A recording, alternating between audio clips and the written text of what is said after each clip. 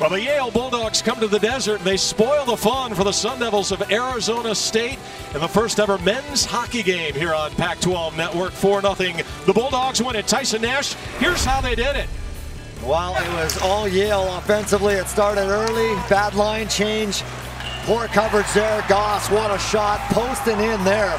That was a thing of beauty to get his team off and running, and on the power play, Deshara. Big juicy rebound on and off the stick into the back of the net, and how about this big hit by Big Hayden. 6'3" frame, gets his 9th of the season, the Chicago draft pick.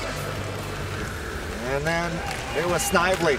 The great hands continues to lead this Yale team in offense, and he gets it done once again here tonight.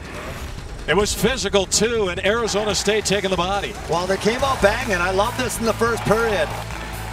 They really controlled the first period because of their physical play, and Yale didn't have an answer for it, but offensively, they got the job done, and that's what matters most.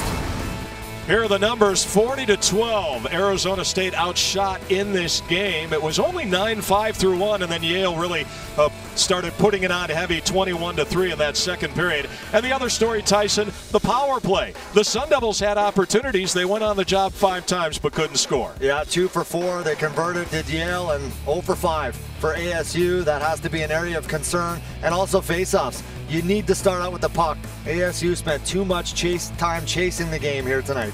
Well, it was fun, and it was another stepping stone for ASU athletics. They drop one to Yale 4-0. Don't forget, for all things ASU athletics, log on to pac-12.com.